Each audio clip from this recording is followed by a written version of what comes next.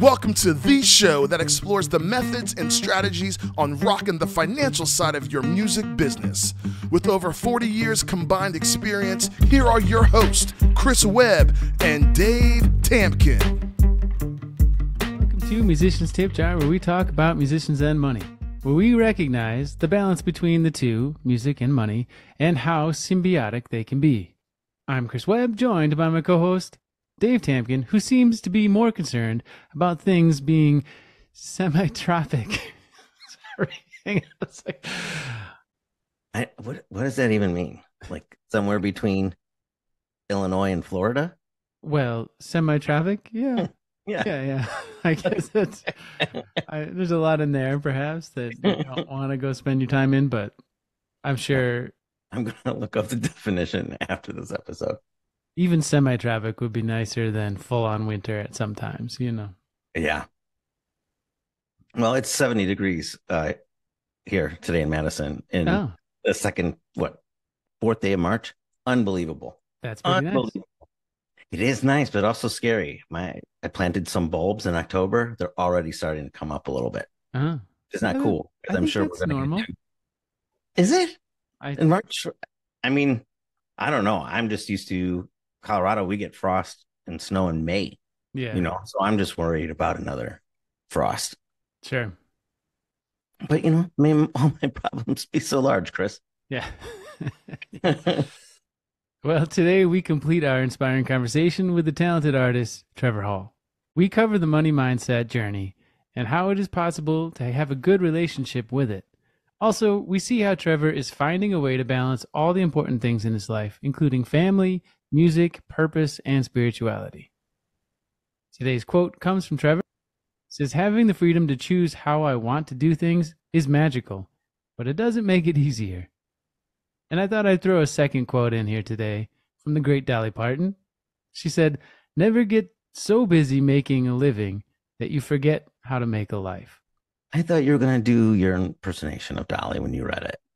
You did it before we hit record. I think you should do it for the audience. Sure. I really think you should do the accent, you know, Southern accent. Get it on there. Never get too busy. Hear it. Well, don't hear it, Chris. I'm not going to do a poor accent. It's not going to be done. Okay. You did fine there. Thank you. This week's nonprofit you've heard of before from us. It's near and dear to me, the Roots Music Project in Boulder, Colorado.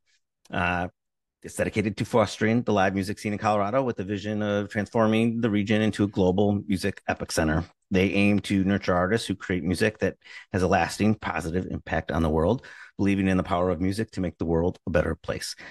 This organization also focuses on empowering musicians, audiences, and venues to connect and create a thriving and inspiring local music community, providing assistance to artists wishing to produce their own shows outside of the organization's internal programming. If you're there, please say hello to Dave Kennedy, Ian, Matt, Mike Ligon. They do an unbelievable job there in Boulder, and you shouldn't miss a show if you have an opportunity. Check them out at rootsmusicproject.com. Trevor Hall's music is a blend of roots and folk music with touches of electronic elements, and is imbued with a deep love of Eastern mysticism. This powerful symbiosis fostered a deep connectivity with his growing fan base, and Trevor has quickly matured into a leader of a growing conscious musical community. Along with numerous pilgrimages to India, he has sold out Red Rocks Amphitheatre here in Colorado and as a headliner, and has completed a series of sold-out international tours with artists such as Ziggy Marley, Jimmy Cliff, Michael Franti, Butler Trio, Matisyahu, and many more. We hope that you are inspired by our conversation and to look at the balance of what things are most important to you and in your life. Let's go. I think a lot of musicians graduate college or high school or dedicate themselves to becoming an artist with this notion in their head, even if they're not conscious of it, that money's always going to be a problem. Or that they're always going to have to struggle in order to make ends meet, in order to make this their living. Has there been, you know, I'm putting some words into your mouth, but that now that you're at a place where you're successful, looking back, was there times where you almost quit because of money? Was there any times where you had to let go of some of the fears around money in order to keep going? Was there any of that pops out from your journey? Yes, absolutely. I think, as a kid, I didn't really think of it as much because I was so young, when I started and touring, and I was kind of just like, this is great. I get to play music. And yeah, I didn't know any, my dad was really helping at the time, and my dad's friend, and yeah, I didn't really think of it too much, I guess. And there were plenty of times where, so when I was on that label, for 3 years, at the end of the 3 years, I was broke. I was living in California, and I couldn't pay my like next month's rent, and I was freaking out. I was going to this, temple every day. I was getting really involved in this ashram there. And well, they just said, well, I went to them with my woes of I can't do this anymore, like I have no money, and it's just like so stressed. And they're like, well, just come and you can stay here. You're here every day anyway. Just stay here until you get back on your feet, 2 weeks, month, whatever you need. And they're like my family. I stayed for like 7 years, but it was a really, really tough time, going out on tour for, month and a half, 2 months at a time, and coming home, and you spent money. Yeah. You're all the musicians, made way more than you do. You actually lost, about 10 grand or like 20. And when you're already broke, you're like, how the fuck am I gonna do this? That, when I think as I got older and obviously more mature and paying rent and bills, and it's like, wow, this is stressing me out. This is definitely stressing me out. I just think it's natural, it's like, I don't know if I have like some like golden thing to say about it. It's hard when this is your passion, and it's not the normal 9 to 5 or a guaranteed income every week or month. I think doesn't have to be music. I mean, anything like that, it's hard. Yeah. And I'm very conscious, I think, of after doing it for so long, it's like, I know that this can just be, it's so fragile. It can just be taken, away at any time, you could. And so I think, it's about just being in the present moment and following that love and desire. The love of music is obviously the only thing that kept me going. It's like I need music every day. I need it. It is a necessity. Even though all the hardships are happening, I just was like, I mean, I need music. I can't do anything else. And I guess I just, got lucky and am able to do it for, like support my family and stuff in this way. But it's a tricky thing, there's a lot of different things I could say about money, and like, and doing your art, like, is what is your livelihood. It's always, there's so many sticky situations, even now, like, you're just trying to navigate them.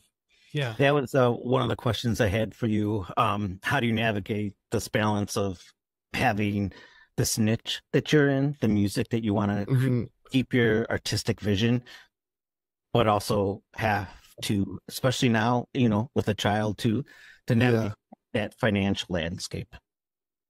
I think I've just learned that sometimes, I can't be emotional about it.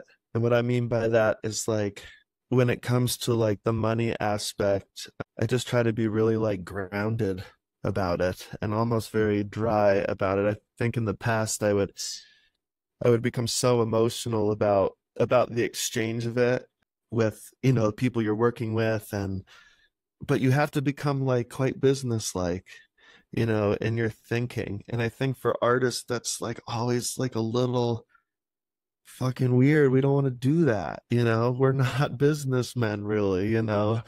I feel like it's important to have somebody, for me, the way I deal with it, it's important to have somebody in my corner that understands it really well. Yes. And can explain it to me in an honest and direct way, in a way that I understand. Because then I feel a little more, I feel a little like safer in my, you know, my body, my everything. My manager, I mean, we talk about, yeah, what's best for my livelihood, you know, family. Yeah. And you realize that, yeah, this is first and foremost, it's always music. It's always like the love of my life and my greatest healer and teacher and everything, you know. It just so happens that it also brings in energy in the form of money. Yeah. And you have to just acknowledge that that's the situation. And when you need to work more, like, yeah, let's go do more shows. You know, I need to like get this done. But Yeah. that's not all the piece of the pie, you know. Right. That's a positive way to look at it too. Like, well, if you need, you know, X, it's Y, and then Z, yeah, is the touring. That's a beautiful thing that you get to share your music, you know, and having to spin that definition of what that money feels like and make it feel what you need it to feel is very important. You know, if anything, I've learned that from Chris throughout the years, that it's the way, like you said, your relationship with it, and you having someone explain it to you in a way that you can understand it and have a good feeling about it is very important.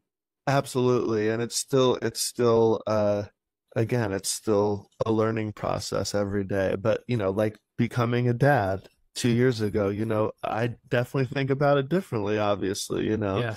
It's just part of it. You know, it's a sacred thing. Money is, you know. Yeah. I think we mix it up with the evil of it or the stress of it, and this and that is like how it's used, you know. Totally. If it's treated as a, you know, yeah, just like a sacred entity, I think you would treat money differently and how you feel about it and all this stuff. But yeah, it's funny because it's like even I'm uncomfortable in my body now talking about money, you know. Like it's just being honest, like as artists, I just feel like it's a tricky thing, you know. Yes. Thank you for admitting that, because we don't want to do things. We don't want to do things for the money, you know. We want to do things because of how it makes us feel. Yes.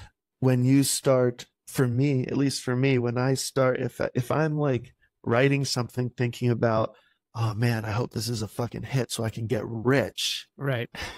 That's not what music is for me. Like I would have stopped like so long ago, you guys. Like, you know, so it's not obviously my first intention, but I've acknowledged that it is a huge part of my world. Yeah. You know, this being my livelihood, and for me having somebody that understands that world and that I trust and can bring me, you know, the knowledge and advice that I may need to navigate it. That's extremely important to me. But this is interesting because when you and I played that show together many moons ago, there was no Spotify. There was barely iTunes, if there was. No Instagram. Yeah. Nothing. There was map quests. There were printed papers of maps all over the bottom of the rental car. Like seriously, no joke. Like yes, that's what it was. Man. It was crazy. Don't you think all of this has led to making it more conducive for an independent artist to be rewarded financially for their art, right? Because I mean, Spotify is, I think, a gift to artists. I know that some people disagree, but I think it's wonderful. I mean, you can find. I can't believe you're saying that, man. I can't. No, I'm just. He turns off. He's gone. Yeah. The screen goes black. Yeah. Thanks for your time. Yeah. But you've really been able.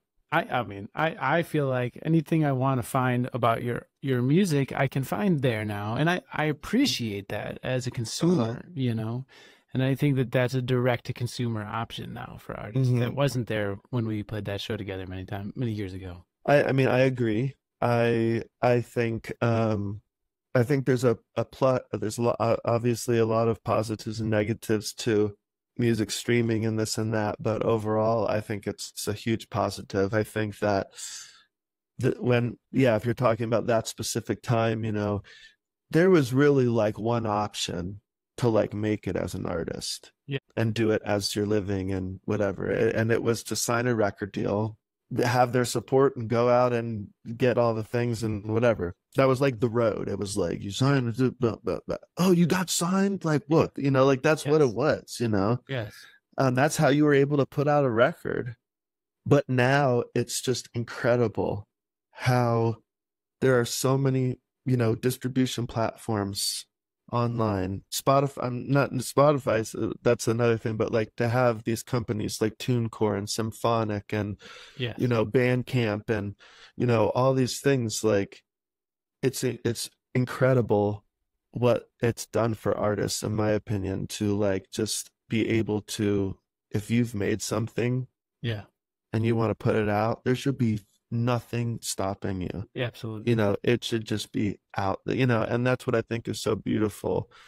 And I think with Spotify, to have access to immerse ourselves in any like sonic world at any time and to like learn, you know, if that in that day when we were playing together, it's like, oh, if you heard of whatever Pearl Jam, it's like I gotta go to the store and I gotta buy the record, which is an amazing experience. And that's, I'm just saying, you know, it's not as direct, you know, you got to go home and spin it and the whole thing. Whereas now it's like we can share music so much faster. It's just incredible, you know? Yes.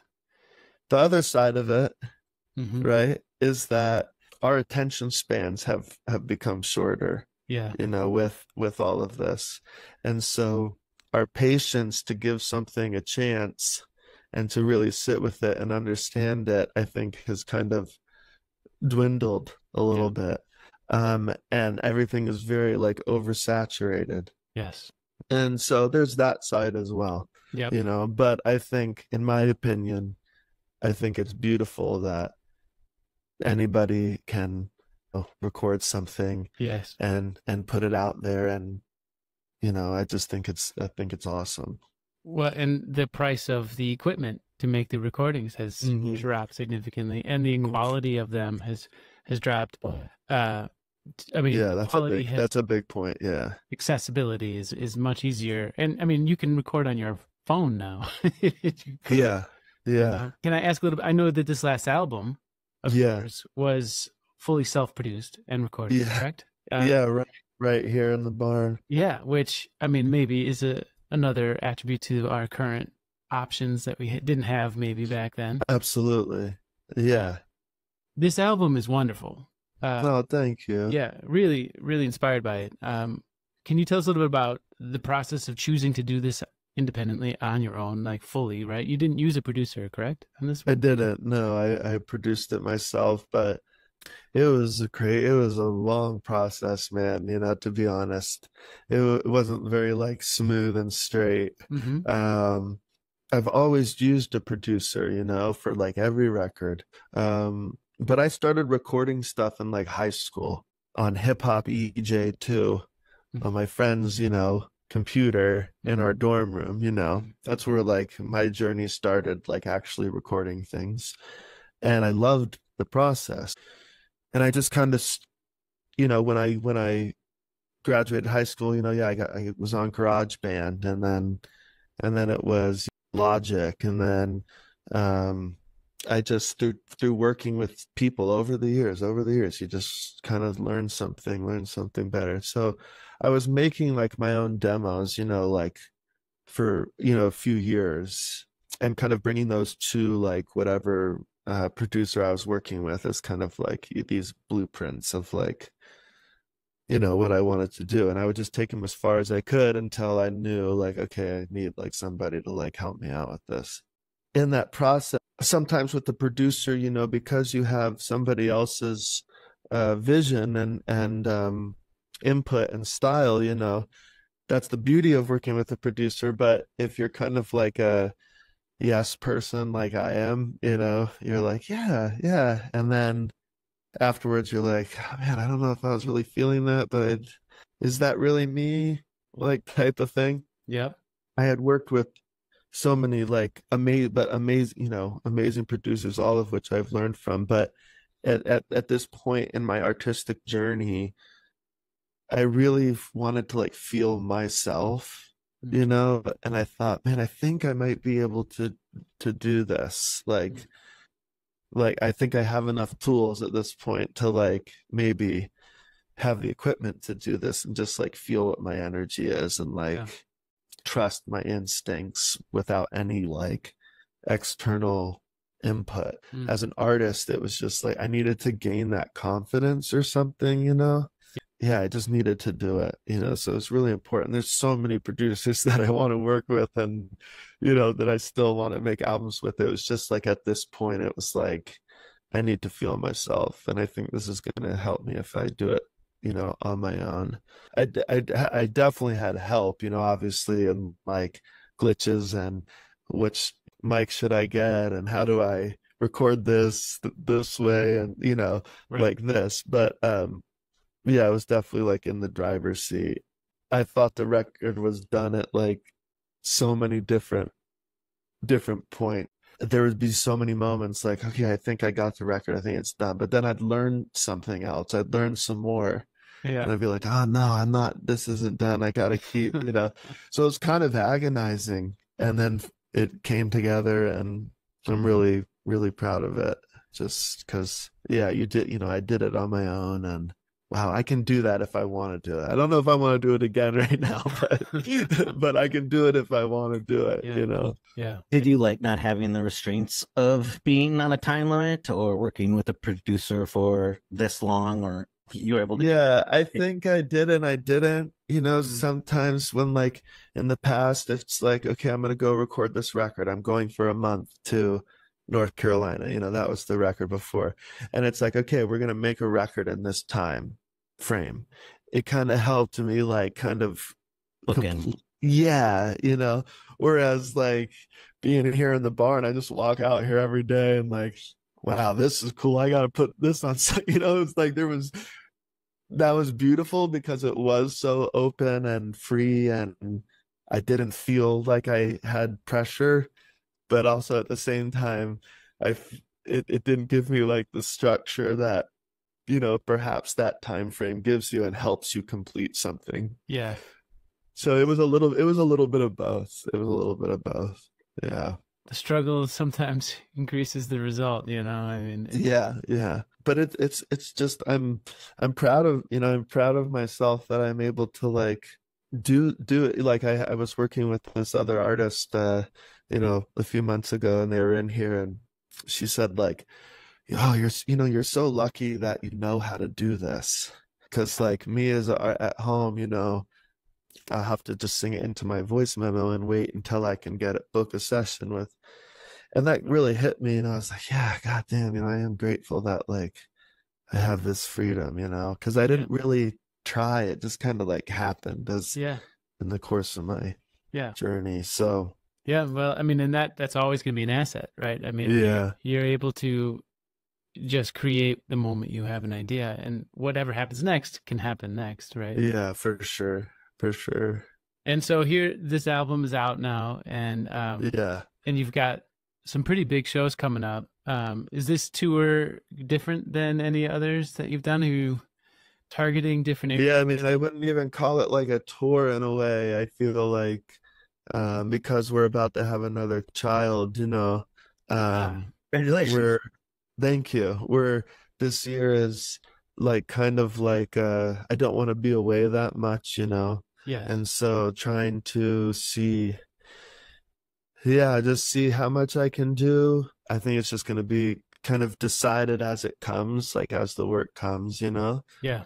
And that's another beauty, right? I don't know if it's going to be a more introvert, not introvert, but just more studio focused year. So I can stay cooking, but also be with my family in this like, you know, special time. Yeah. So yeah, but with that being said, we have some big shows that we've already scheduled that super excited about. We're playing with the symphony and at Red Rocks this summer. That's June 9th, right? June 9th, yeah. And are on some, you know, bigger festivals that we've been trying to get on, like Ocean's Calling in Maryland and playing some shows with Michael Franti right after Red Rocks, and yeah, things are starting to pop up. Just give me another test for you to know when to say no, huh? Because now you're gonna. Yeah. I've gotten better. Luckily, my booking agent is, we're homies, so he knows me by now, and our communication is good, and I don't feel the pressure of somebody like, you gotta work. Yes. Right. Yeah. That you don't really see more results by overworking, You do not. And I think in this day and age too, with social media, there is that pressure to be constantly putting something out, or else you're not doing anything. It's like, go away. That's not what I want. How I want to be feeling, Yes. So maybe it's a year of like learning that, I don't know. I don't know. But most importantly, is obviously the birth of our next child. So that's what we're focused on right now. Yeah. But we also have like a lot of music projects, because of being in the studio and stuff. We have a lot of music projects coming out this year, which we're excited about too. That's great. Hopefully that just kind of keeps flowing. Yeah. Well, that's amazing. And that's all organic, right? I mean, in the way that you're just following what you're feeling next. And I'm following what I'm feeling next, and there's not really any set plan. It's just, as I get older, and like I think like the most important thing is to like feel good about what I'm doing, and inspired. It's such a gift to be inspired. So well, you do make it look easy. Oh God, you don't live in my head. You don't live in my head. You're not my shrink. Yeah, jeez. Yeah. Do you have a kitchen in that barn at all? Do you have a stove? We don't have a stove, no.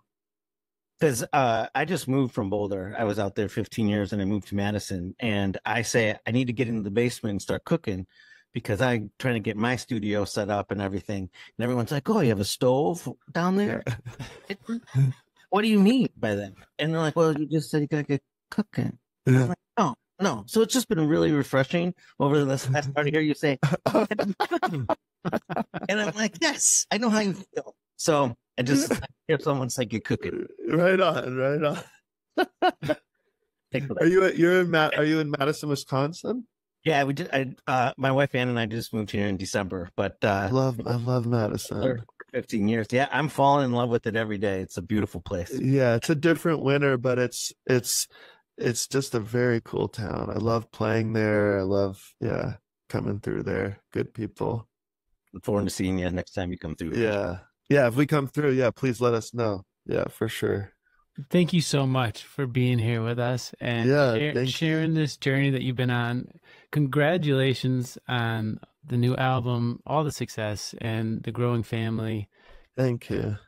We wish you nothing but more of that. Thank you so much. Well, thanks for everything you guys do. I think I'm very passionate about giving our knowledge to the things we've learned as artists, like giving it to all these new artists coming up, and the kids, because I wish somebody told me a lot of stuff before I started, but it's such good work, So thank you for what y'all are doing. Yeah. All right. Well, we will keep in touch. Yes. Planning on being there June 9th. So. Right on. Yeah. Well, hopefully it's good. It's gonna be phenomenal. I hope so. But thank you guys so much, and I'd love to come back anytime. Lots of love. Have a great day. Take care. Oh, there's balloons. Look at that. Did I do that? Yeah. That was the perfect exit. Look at that. Oh my God. Wait, you're doing that, right? No. Because if you put up the thumb, or there's different things that it does. I don't know how. Oh, there it goes. Oh, there we go. There's my thumb. Okay. I was like, wow. How did he time that so perfectly? Jeez Louise. All right, guys. Take care. Okay. Take care, man. It's going to do it again. What an awesome conversation about fear and money. It was awesome to hear how unabashedly he was to say, I'm even uncomfortable talking about it right now. And first, when I listened back, the first half, I thought we might have edited that out. But I was so glad to hear it in this last episode because that hit home for me. I really felt connected. And again, him just being so transparent and honest that you could feel it during the interview. Yeah. I mean, I think there's such a beautiful journey we all go on. And I'm honestly surprised that it took me until my 30s to even recognize that I was on this journey of what my money mindset really is. You know, this idea that we have a relationship with money didn't even come into my conscious until my 30s. And it's really important that we could try to help people start that earlier on, because you already have a relationship with money. It's not that you don't have one, it's that you don't recognize that it is one. You know? Yeah. And you can always be uncomfortable with a relationship. I mean, there's certain things I don't want to talk about with my son. You know what I mean?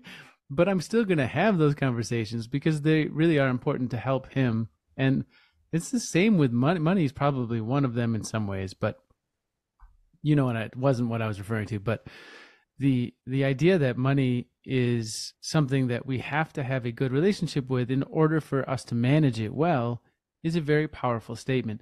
And being able to talk about it in the music community is also something that's very important, because we don't really understand what money is unless we talk about it.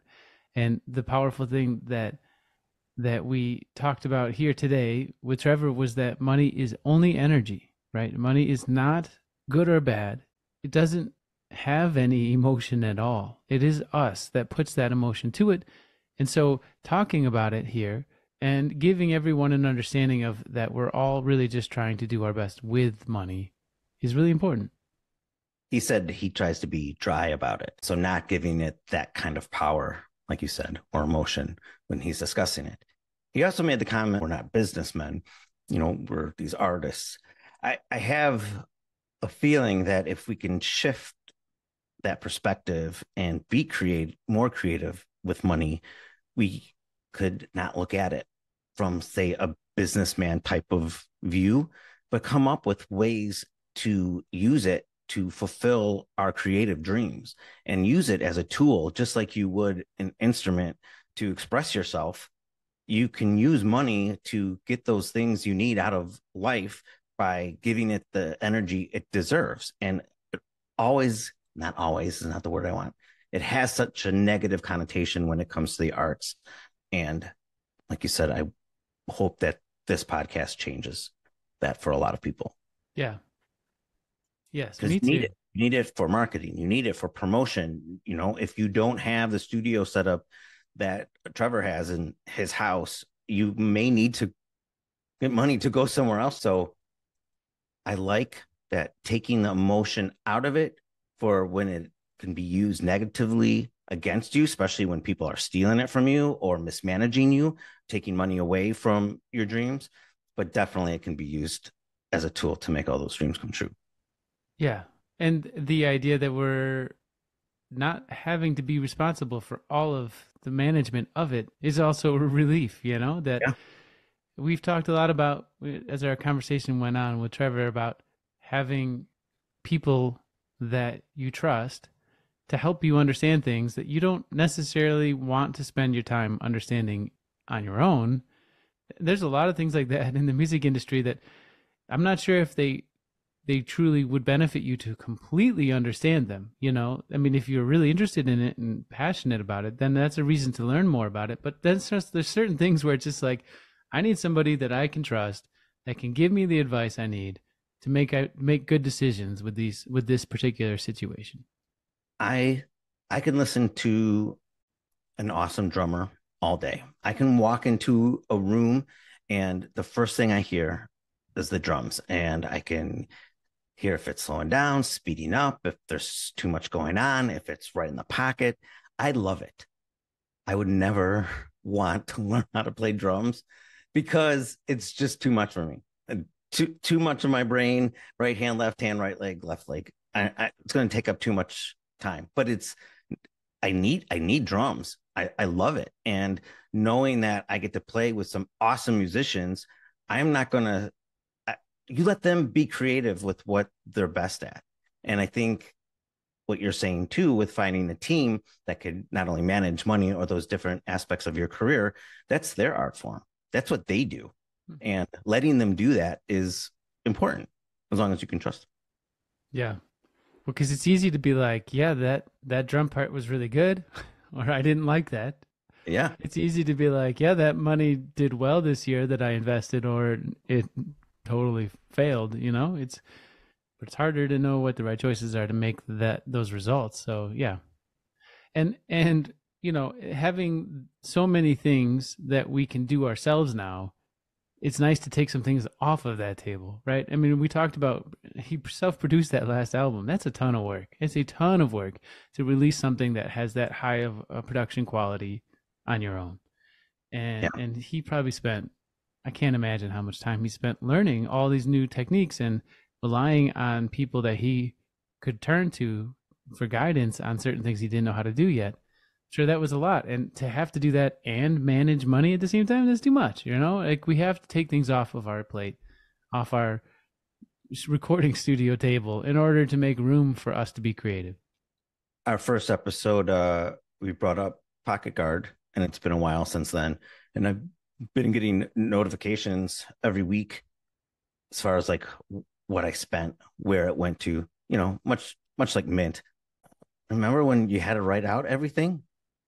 You know, having a tool like that is even helpful in this situation.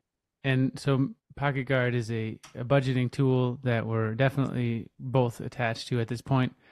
And Mint is the old budgeting tool that is no longer available. In fact, I just got that email yesterday that said it's turning off. I guess it took longer than they thought to turn it off, but I'm sure that's a massive project for them too. But having to start over has actually been good for me. Not to get too much onto the budgeting thing, but having to go back and be like, was my system as efficient as it could be? And having to start over on a new budgeting tool of Pocket Guard has pushed me to reevaluate that and make some adjustments. The last thing I want to say too is it's nice to talk to people who have families, who have kids. And, you know, I think I'm pushing a lot for guests this year that have families, that have people depending on them, because it's really important to know that is also possible, first of all, but also that it's possible to not only financially support a family, but to be emotionally present. You know, there's so much, it's just like the money thing in the rock and roll world has a stigma about it being not cool to want money or to appreciate money, I guess. I don't know how to say that right. But also when it comes to being with your family, like people think, oh, they're going to be, you know, the missing parent throughout the career. And that's also not true. And it's possible to balance the two. It's possible to be present with your family even more, in fact. And the more that I feel like Trevor was talking about his family, the more that it connects to his music and the more that he's allowing his art to evolve from being a good family, you know, member. Next door to the Post, there's this awesome backroom like venue, and I was helping set up for a home vibe show. The band pulls up in the back, and the first person comes out, and I say, you know, welcome, my name's Dave. She's like, oh, hi, I'm just the babysitter. And I was like, oh, you know, you're taking care of the whole band. And then two kids come out and she was really just the babysitter. There was a married couple in the band and brought their kids on the road. And that was something that they did as a family. And I was like, all right, right on. That was a first for me. Yeah. And I think that's a new generation thing. Like that, perhaps it used to be more of an appropriate stigma to say you'd be a missing parent if you were on the road all the time as a rock and roll star. You know, nowadays there's new technology, there's new ideas, there's new ways of approaching this industry that allow us to be more present as a family member, and also to, you know, allow us to schedule things in a way that makes us more flexible. And that's what Trevor's doing. And he's got so much coming up, you know, and he's sort of letting the situations develop as they go, and saying yes to the right things. It's a very important skill, as we talk about a lot, but saying no to the right things is equally important, and allowing yourself to know what to do next sometimes is like, well, what's my family schedule look like today? Well, I got to take the kids, you know, to the dentist, which they literally have to do in about an hour. and you know, because of that, I will, you know, work on some recording studio stuff, and then you know, then I make time for them after that. So it just makes it a little bit more symbiotic in that way, and that you're allowing the situation to tell you sometimes what to do next. What time is that appointment? 2:30? 2:00. Oh. Why do you say that? 2:30? 2:30. Nice. Well, anyways, this is also the side effect of being a family person. Is bad jokes. Well, maybe not. Maybe that's just a gift that we have. I don't know. But getting back to Trevor and to about all these great things that he's still finding time to do, including playing Red Rocks again here on June 9th, which is a great place to come and see him, and a great place to come see anybody. But he'll be playing with the Colorado Symphony, and, you know, obviously we'll have him attached to his website and all his information attached to our podcast here. But just know that you can just Google him and find a million things about him, because he's that successful at this point that it's really easy to find him. So what a great time I had chatting with him, and I'm so grateful that we got to do that. He's inspired my music, honestly. Like, and I love meeting people and finding out they are as nice as we hoped they were. You know, it's the music that much better, honestly.